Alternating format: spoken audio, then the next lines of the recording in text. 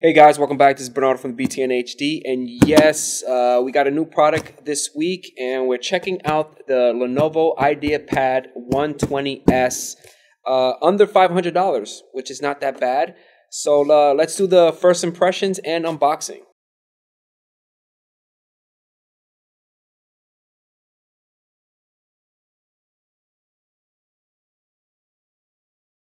Alright, so what comes inside the box? Super easy.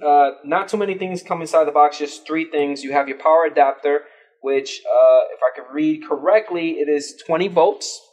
You have your safety warranty and setup guide. And you have the beautiful IdeaPad 120S, which is under $500. A couple of things that I know so far about this laptop, first impressions, is that it looks awesome. Super light. I'm assuming around 2 pounds, 2.5 pounds maybe. This is the 11.6 inch version. There's two of them, 11 and 14. Depends on what you want. I really like the 11-inch display one, which is nice. The processor clock speed is 1.10 gigahertz. It comes with an Intel Celeron N3350 processor. The graphics card is an Intel HD Graphics 500.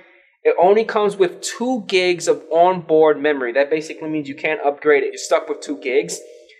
Primary operating system is Windows 10 Home. Again, the display for this version that we're testing out this week is 11.6 HD with a resolution of 1366 by 768. Now, if you're getting the 14-inch display, you're still going to get the same resolution. For hard drive space, you're only going to get the 64 gigs, and it's embedded. So I'm assuming you can't really upgrade it. But I'm definitely going to open this guy up and see if there's any upgradable parts.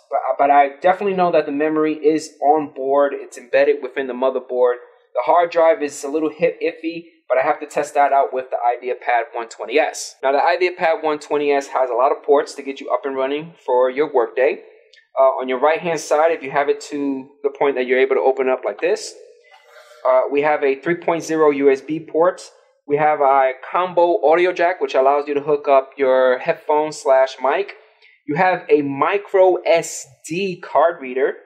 And right here next to that card reader, you have your 1 key recovery. Now on the other side, we have a power port. Right next to the power port, that's the light indicator. An additional 3.0 USB port, an HDMI, and also a Type-C USB port. All right, so I'm pretty excited to have the IdeaPad 120S in the lab. I'm super surprised that it's light. First impressions of it, I love the color. I think the color is around, Lenovo states it's like mineral gray. It's like a grayish color. Really nice. I love it. I don't know too much information about the webcam. I'm assuming the webcam is about 720p. The keyboard layout is really nice. I like it. Touchpad automatically. It's nice and small. It's not wide, but it does have that nice little indication right here for the left and right. That's a good thing. The shift key is not small. I was kind of expecting the shift key to be small, but it's not. It's nice and large. All right, cool. I'll turn this guy on and see how fast it goes. Because again, 64 gigs. Don't really consider this laptop to be a gaming laptop. There's no way that you can install a game into this machine and play with no problem. 64 gigs, you got to understand Windows updates, installing the game, and then you have the operating system. It's 64 gigs is going to run up real fast. And if you're looking for a small laptop, real cheap laptop to do maybe designing or illustration, I don't recommend this at all. This laptop, to me, I see it as it's classified as a day-to-day checking email, shopping, Word documentation, Excel. But overall, hopefully next week we will do the review on the IdeaPad S. If you have any questions on it or you want me to touch base on anything like battery, definitely I'm doing the battery. Definitely I'm doing the heating and all that other stuff. But if you have any other recommendations, leave it at the bottom of the video. Hit that like button, and I'll catch you guys on the next one. Peace out.